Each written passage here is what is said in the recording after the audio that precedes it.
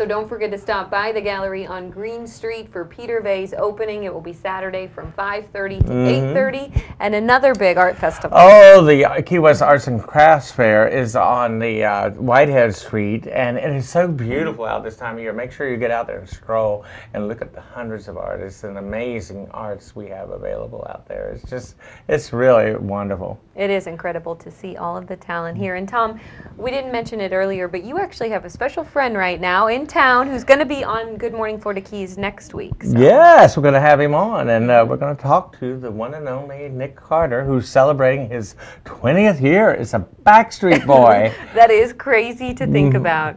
Absolutely crazy that the Backstreet Boys have been around for 20 years. And then you mentioned it earlier, he started at 12 Yeah. back in 1992. I can't imagine starting that young in a boy band, and then the fame that followed from the Backstreet Boys. I loved the Backstreet Boys. I was one of those junior high girls who had his poster in my room. You know, And you knew the words to every song, didn't you? I knew the words to Let every me song. hear I want it that way. I can't Okay. sing, Tom, but yes, I knew all the words. And, you know, they had so much success. I remember when I was in junior high and high school, and the girls, everybody loved those boys. Well, I met Nick when he was just 19 back in 1999. I was on the city commission, and we met at a party on Duval, and we connected, and he pretty much stayed with me for almost 10 years in between tours, so we got to be best of friends. And of course, I got to know the whole family, Aaron and the whole group. Aaron slept on my couch a lot in those days, and pretty interesting. But anyway, he really loves the Keys. Yeah, he fell in love with the Keys. Yeah, and he loves good. his boat and going out in the water, and that's what he's doing right now. You know, he's been touring for a couple of years, so he's burnt out. So he's here, poor thing, with R&R, and he's working on his boat, playing on his boat, having the time of his life, and that's what he loves about the Keys. Yeah, absolutely. Well, you can get that rest and relaxation here for sure. And I can't wait to talk with him, because anybody who starts their career that young, at 12 years old, I mean, the pressure that you have to deal with. Well, even today, one of the reasons he's here, he's so burnt out. Rock stars, the way they make all their money now is touring. In the old days, they used to make it off the records, but that doesn't happen anymore. All the bureaucracy gets that. But today, they make it off touring. Whether you're Aerosmith or the Rolling Stones, you make your money touring. And so the Backstreet Boys have toured worldwide for 20 years now. And you know, they're so big still over in the Far East and Europe, down under, in the Philippines and Korea, and especially Japan. They're huge in Japan.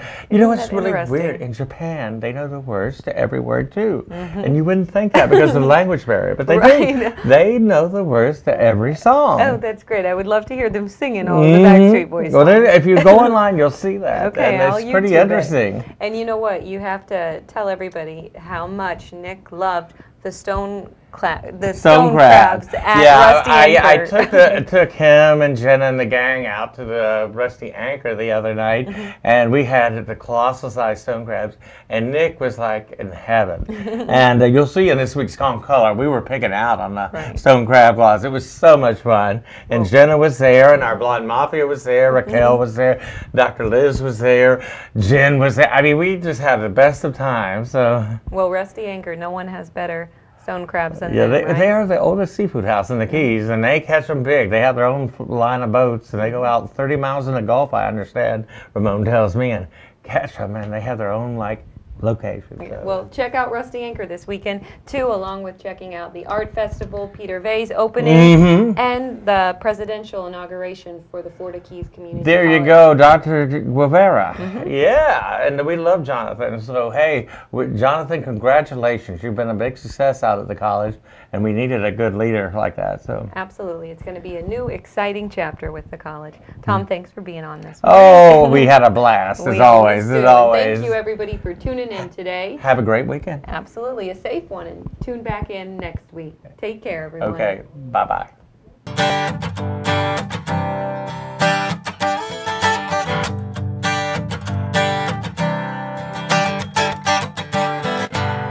It'll be okay. It'll be okay.